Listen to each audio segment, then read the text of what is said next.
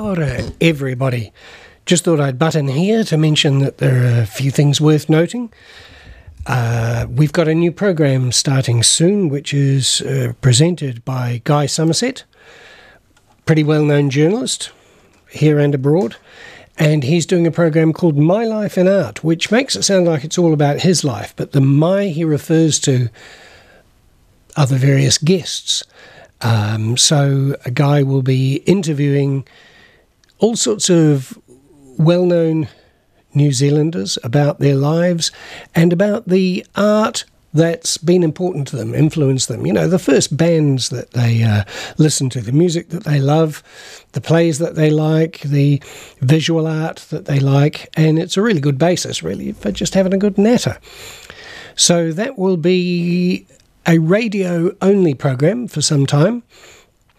And also, I need to tell you that the very next Political Pulse that's going on, you know, the Political Pulse, with Chris Eichbaum, the very next one will be radio-only also, because of the unavailability of a guest on the normal day. So we're going to record it in the Wharetaringa. I've just decided to call it that. That's the studio that's to do with listening only. So this will be the Vision Studio.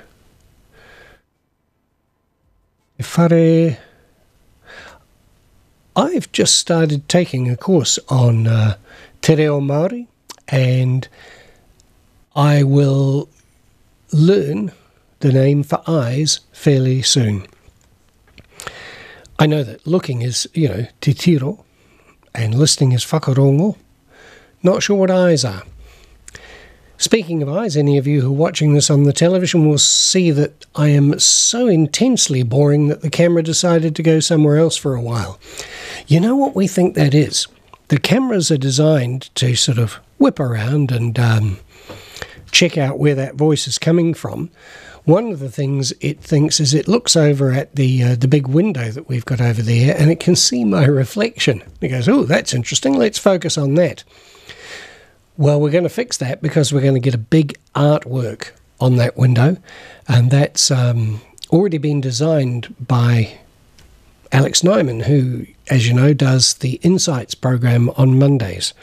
So we're keeping it very much in-house, but it's a beautiful piece of art, and I'm just investigating how to get it stuck on the window there. All right, that's enough from me. Back to your regular programming.